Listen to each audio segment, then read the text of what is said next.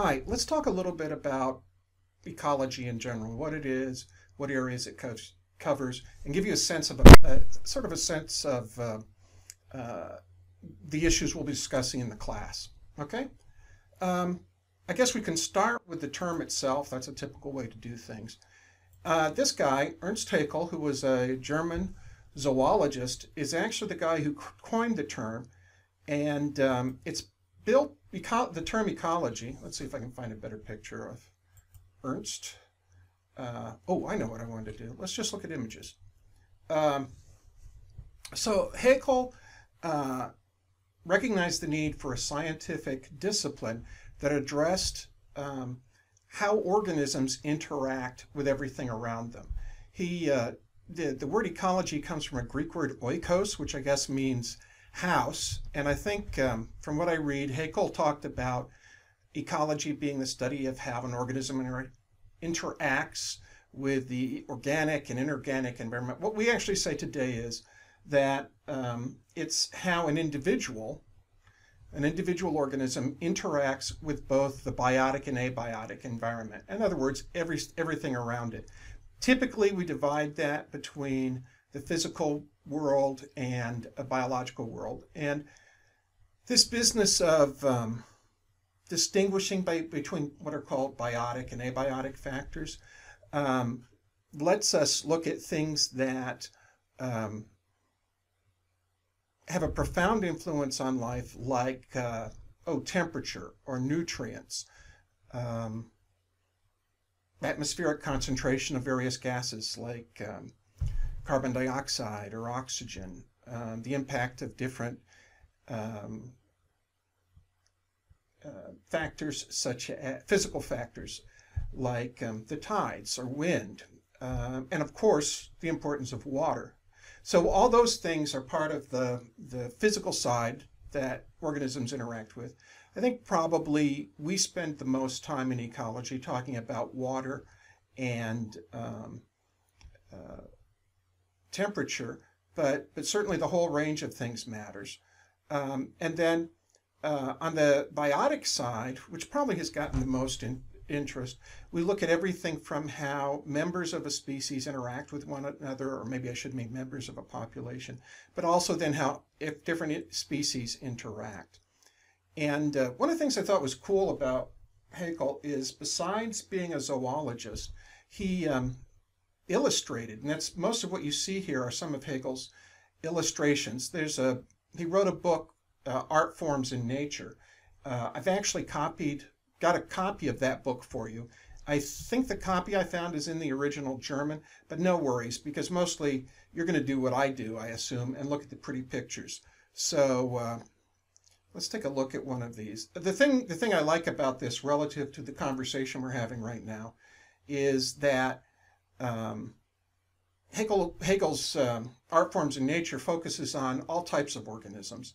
And you can see both an array of individual organisms, as in this picture of, what are they, I suppose, anemones.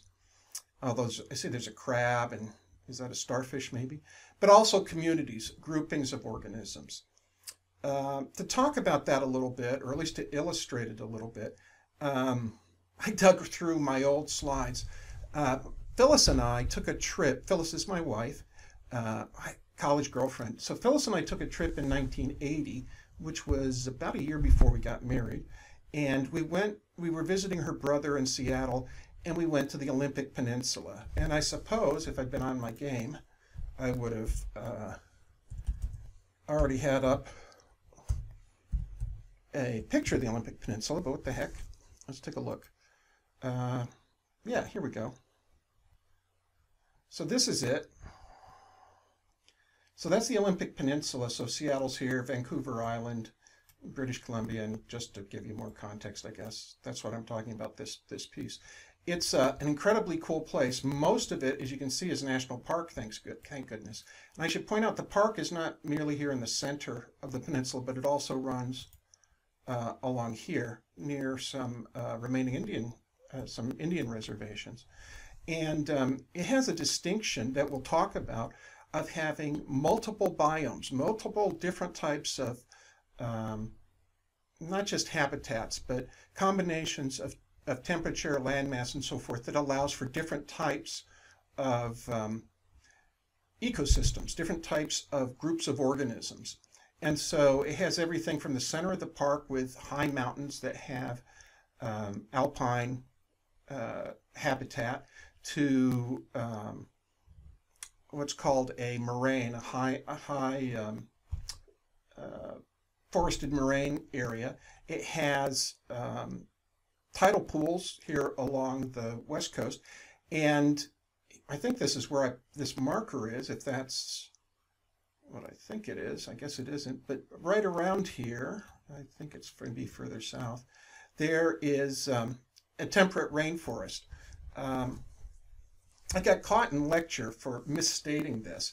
I thought the Olympic Peninsula was the wettest area in North America. It turns out it is not. That distinction belongs to, is it Hamilton Lake, Canada? But let's have a quick look here. Olympic National Park rainfall.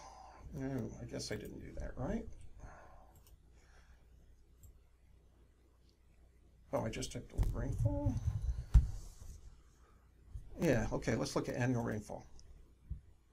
150 inches. That's a lot of rain. And in fact, I'll show you some pictures, but one of the biomes that are in here in Olympic National Park is that it's a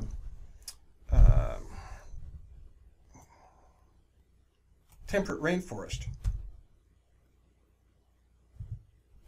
In fact, that's called the Hoh rainforest. And let's see if we can see where that is. I guess that shows the visitor center. Yeah. So it's right here. And as we'll talk about in an upcoming lecture, I'll probably end up showing you this again. There's a reason that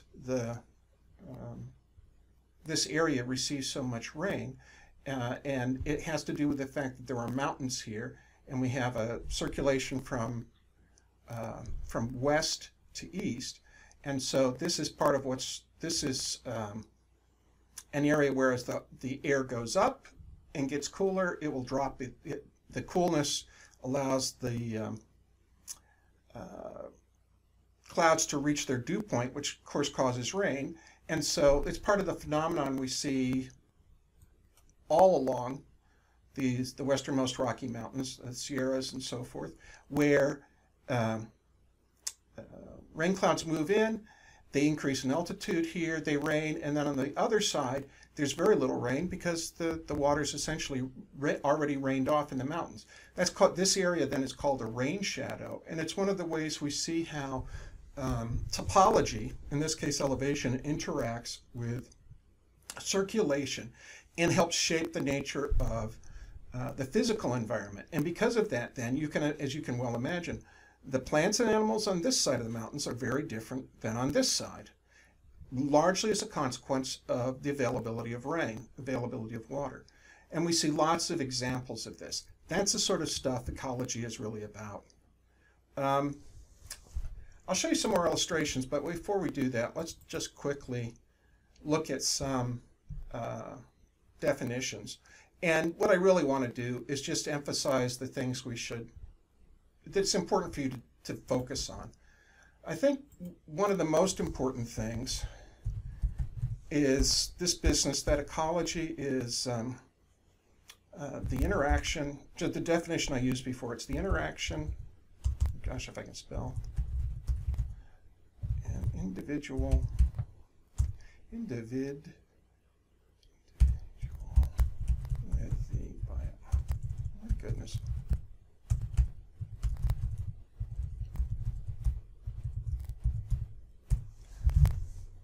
Notice that I didn't say species, I didn't say group of organism, it's the individual. And I think that's an important, in fact, that is a very important point. We try to understand how a discrete individual organism will interact in the environment, and from that build broader understandings. Ecology is not environmentalism. We'll make the point, I'll make the point in the next lecture, but it's worth emphasizing here. There's a misconception sometimes about the distinction between well, between a basic versus an applied science. A basic science really just involves the acquisition of knowledge. We don't put any versus an applied science, which of course involves use of knowledge for human purposes, whatever they may be. So I'll give you an example of this. As we look at the many different areas of ecology, one arena that always falls under ecology is conservation biology. But conservation biology is an applied science. It uses ecology and our ecological standards as its knowledge base, if you will. But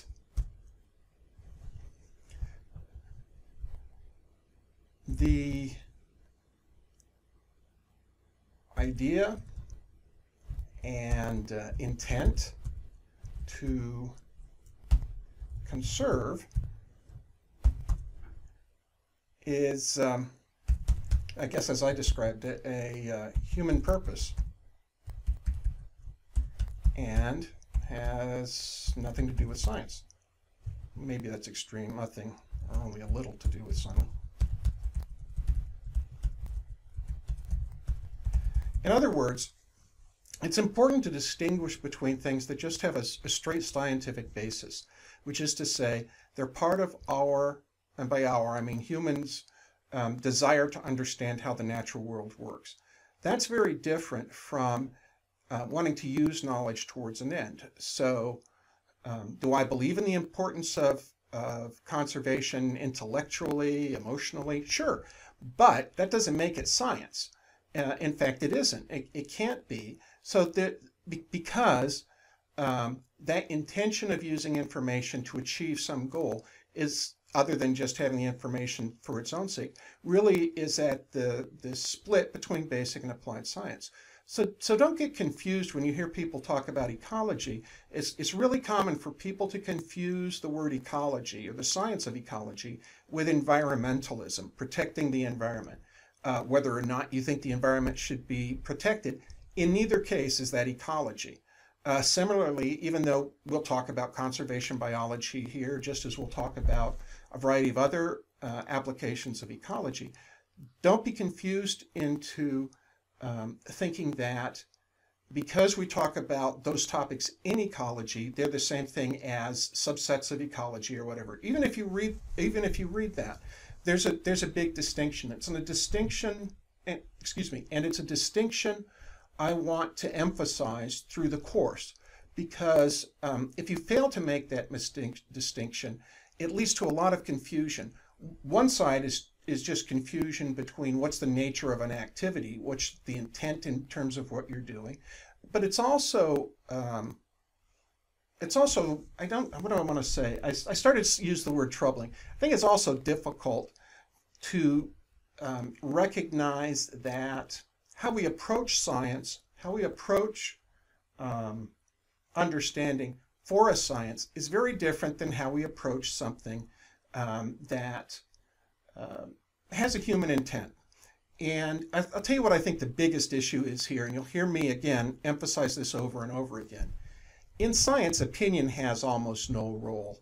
By which and what I mean by that is we don't judge whether something is true or false based on someone's opinion. Now you could argue, well, yeah, you look at there's an opinion because you look at the accumulation of facts, and using that you reason out solutions. And so, yeah, from that standpoint, I could say there's an opinion, but it's a temporary thing. Eventually, you expect the scientific community to move to consensus, and scientists will agree, oh yeah, this is true or this is false. In contrast, anytime you're using knowledge, you can have an array of opinions, and neither I nor anybody can come along and necessarily say this is the right opinion or this is the wrong opinion, because there's an intrinsic subjective nature to it. In the case of ecology, that subjective nature is what's your intent. I think a lot of people who are drawn to studying ecology are interested in conservation. They're interested in maintaining ecosystems. They're worried that by disrupting natural ecosystems, it's going to have very negative consequences on species and ultimately on humans. But you notice those are all opinions, right? They're not specific to the nature of ecology as a scientific discipline. Well, okay, what else can we say about ecology now that I beat that horse to death? Well, let's look a little bit. Now, one example I used was this business of a single organism in its environment. This starfish in an air-tidal pool, and by the way, this is, as I said before, from the Olympic Peninsula, Rialto Beach, I think it is sitting there at low tide as the waters come out. It has to deal with water temperatures, changes in water temperature, and you can consider that when the tide's out in the summer, it could get reasonably hot there. And in contrast, in the winter, even though being along the seashore, temperatures are somewhat moderated by the ocean, nevertheless, there's this big difference. It's getting buffeted by the tides, every 6 hours, 4 times a day. So it had to adapt to that. It has to adapt to not getting banged and crushed by these rocks. Plus, it has to find food. It has to deal with other organisms that are here. All of those are challenges for any organism in the environment. Now, one of the things in talking about this individual, it's really common in biology for us to refer to understanding how a species does this or a species does that.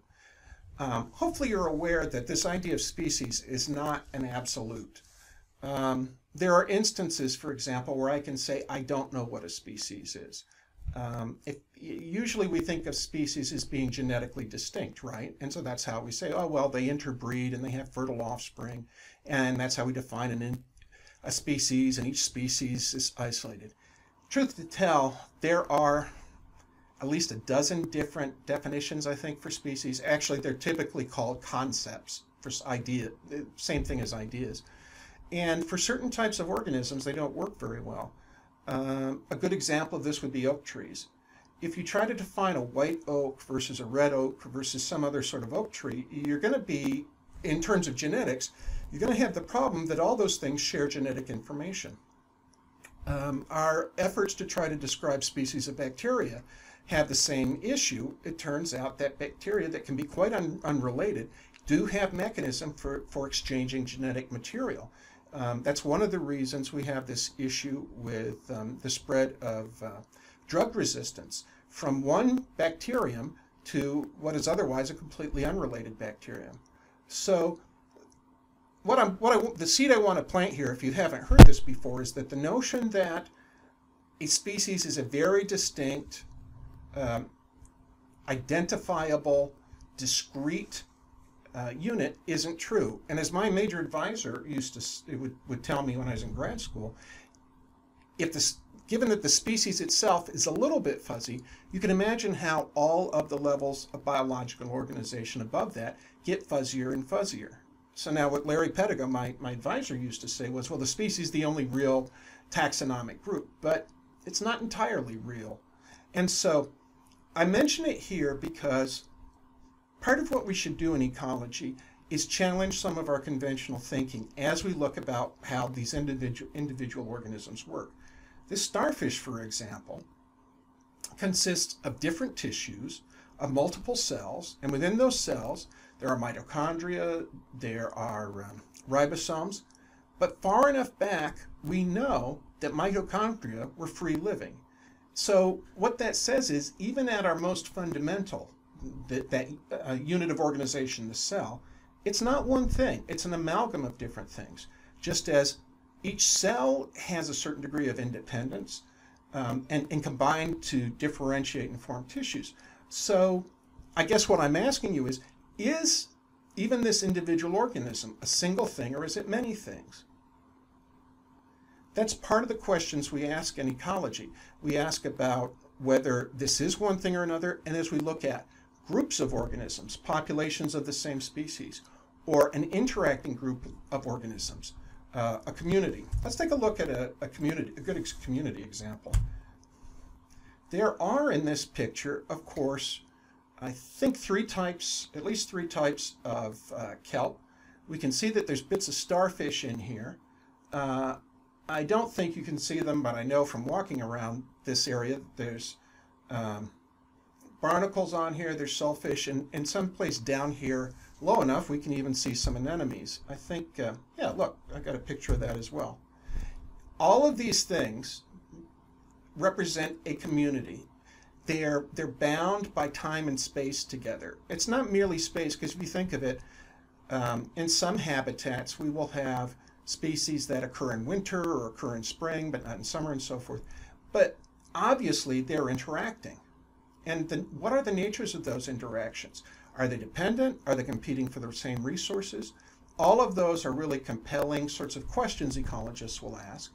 And as we try to find solutions to those or answers to those questions, hopefully what we're going to get is some sort of principle that we can use to try to help understand other phenomena. I think I would argue that in ecology, the most important principle, at least I found it so, maybe other ecologists would disagree with me, is something called the competitive exclusion. It's the notion that two different species cannot utilize all the same resources. So we've got these anemones and starfish here. They're in the same space, they're at the same time, but the competitive exclusion principle tells us they cannot be feeding on the very same thing, they can't be using everything the same in the habitat, because if that were the case, all it would take would be a minor difference in one or the other, a slight advantage, and through evolutionary time, that would lead one species to dominate the other through competition. And so a lot of what drives the competitive exclusion principle, the logic behind it, is the recognition that as we look closely at what a species requires to live, we discover that very minor differences in efficiency or minor differences in advantage can have huge consequences. And so, I don't know, through my research career, for example, I probably have tested issues with competitive exclusion maybe 4 or 5 times. In other words, I saw species, in my case, species of insects, who are living in the same habitat, seem to have the same, exactly the same properties until we look at them in detail. So, and when we do that, maybe I can show you an illustration. I don't know if it's here, but we'll see. When we do that, we discover that our initial thoughts are not correct. And where we thought that these things were exactly using the habitat and the environment in the same way, we discover they are not. And so by knowing that there's this principle that says that you don't have two species doing exactly the same thing, when we see something that looks like that, it's a sign that, oh, we should look here because there's actually something more subtle going on. Okay, what else can we say? Oh, geez, I wish I hadn't done that. You know, I was doing that the other day. Okay, so we've got this mule deer.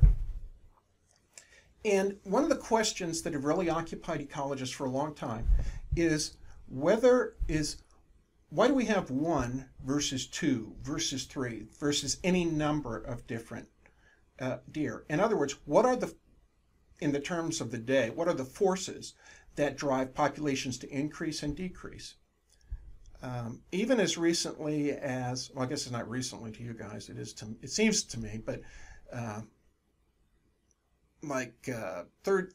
let's say 40 years ago.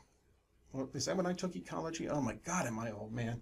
Yeah, so even 40 years ago, and let me get out of Photoshop, which is not what I wanted to be in the first place. But when I took ecology, let's say 40 years ago, a lot of my ecology texts and a lot of discussion really focused on issues in what's now called population ecology, that business or population biology or population dynamics, the factors that lead populations to rise and fall. it remains an incredibly important topic in ecology because if you think of it, there's lots of phenomena where, and lots of issues of human importance where we need to know why populations go up and down. So in this course, we'll spend some time talking about those things, trying to identify principles where we can. But what has emerged since all that emphasis on populations are a whole array of other things. We may look at the behavioral ecology. In this instance, let's say, talking about behavior of the mule deer. You can note its posture, it's staring at me. That's classic behavior from an herbivore that's trying to make a decision of stay or flee, right? If we look at this marmot, for instance,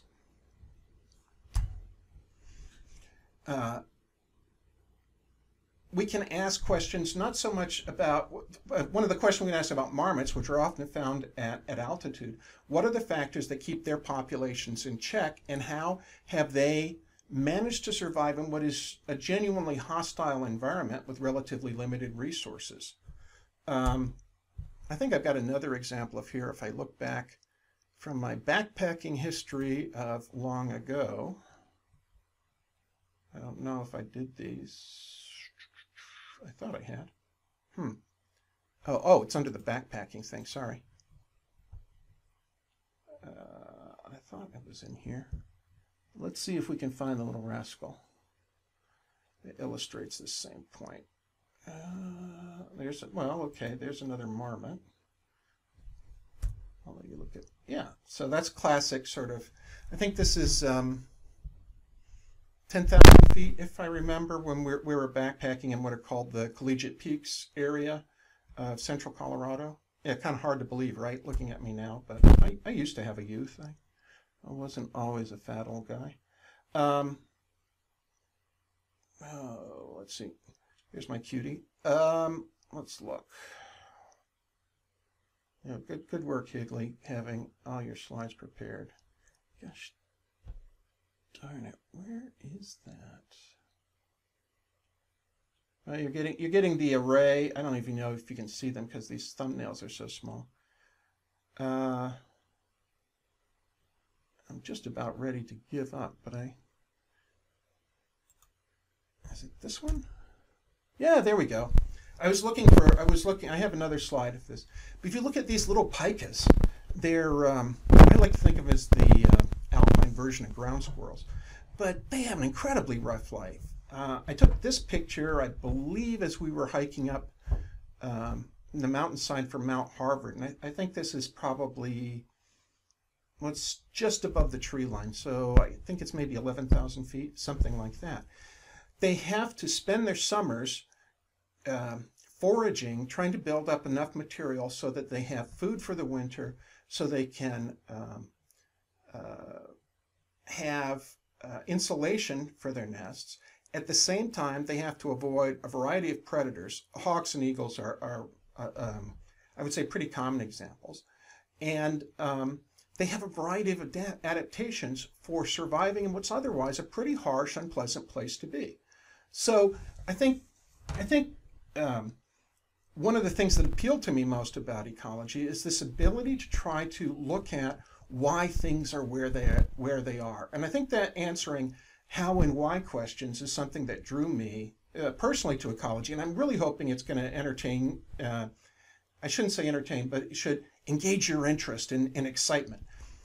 One of the things you can say about ecology, and I'm not the only guy who's made this observation, is that when you start learning about nature and you just want to see where are the animals, how do they work, those sorts of things, what used to be called natural history, in a scientific context, that's really what ecology is. And there's hardly any topic in science, in biology, that you can't have an ecological spin on. In my case, a lot of the research I do is called physiological ecology because I'm interested how the physiology of plants and animals help them cope with competition or with surviving a harsh environment. Other ecologists may focus on behavioral ecology, which is the same sort of questions. How do you cope with these environments? But in the context of how do behaviors change? There's some other areas I want to briefly mention before we finish here, and I thought a good way to do that would just pick up this game. I'm not going to know if you guys have seen, hopefully some of you have seen it. It's available. That's weird. I did that. I think there's a graphics glitch on this. Well, maybe not. Looks like it's resolving itself. This is the game Plague Inc. And one of the things that I've noticed that ecology textbooks, sometimes ecology courses, tend not to focus on are some very important phenomena. And I want to not make that mistake in this class. One of them is this game implies disease. If you've not seen Plague Inc., what the game really does is, it's a game in which you try to help a disease wipe out humanity. And so you do so by having it mutate. You earn DNA points as the disease spreads and so forth, and then you can mutate it. So for example, here I can have the pathogen evolve to be transmitted by mosquitoes. And in this case, we're talking about the disease here is mad cow disease, and we can have it mutate to give different symptoms. We can have abilities such as being hard to rear in a lab and so forth. What does all this have to do with ecology? Well, as a game, it's kind of a simulation of how disease works. I'm not going to say it works all the ways that are modeled, but it's certainly true that we do use simulations like this. We try to build computer models to simulate what happens and then allow us to tweak parameters and see if we mirror what's going on in the real world. Diseases are one of the examples of phenomena that can be crucially important for plants, animals, in a lot of contexts. We can, and that brings up the other point that as we talk about ecology, we can be talking about not just the ecology of animals in the environment, be they starfish, my favorite insects, or what have you, but we also can talk about a variety of other sorts of organisms. And in fact, frequently we find ourselves, or I find myself, and I think this is true of most ecologists, referring to different groups of organisms, the ecology of different groups of organisms.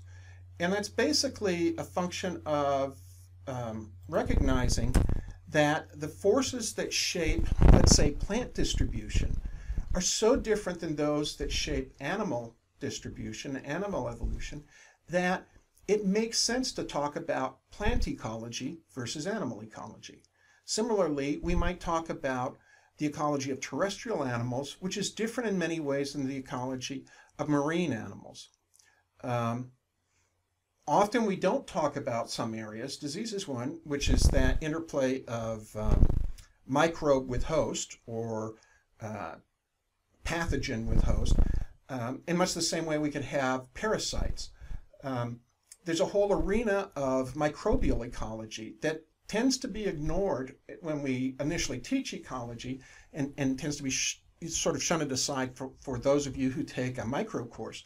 I don't want to have that happen here. I'd like to have a chance to expose you to as much of this as I can, but there's a core theme that'll run through, that should run through this course, is helping you understand how systems work and looking for generalities. And I think that's a lot of the appeal of ecology. And that's why I think I said this in the very first comments to you. My goal for you in the course is not to regurgitate a bunch of facts or be able to tell me that ecology is based on the Greek word oikos or any of that crap. What I want you to be able to do is synthesize, to take knowledge from different areas and see and draw your own conclusions that are scientifically sound. Ecology has this wonderful feature of being an integrative science in that we draw from all other sorts of areas: molecular biology, taxonomy, physiology, direct observation, behavior, and we use it to try to understand how an organism's interacting. It makes a lot of sense that if you're going to do all that, you're going to be thinking about things in terms of evolutionary pressures and selection and so forth. And so I think in a very real way, ecology sort of represents the place in biology where everything can come together and you can have understandings that really you would never have if you were not asking questions about an organism and its environment. For me, that's the real appeal of ecology, and I'm hoping as the course progresses, you guys can get as excited as I am about it, because so much of what we do in science is reductionist. We try to look for parts, and the danger, of course, in that is that we don't see how those tiny parts, our new understanding, fit for the whole, the entire system. Ecology is very much about the reverse. And for that reason, I think it provides a really good mechanism, not just for teaching you about the core of ecology, but also teaching us how do we use scientific information. What's the right way to draw on those things? And if I do my job, hopefully that's going to be part of what I'm able to bring to you and you're able to take away from this class.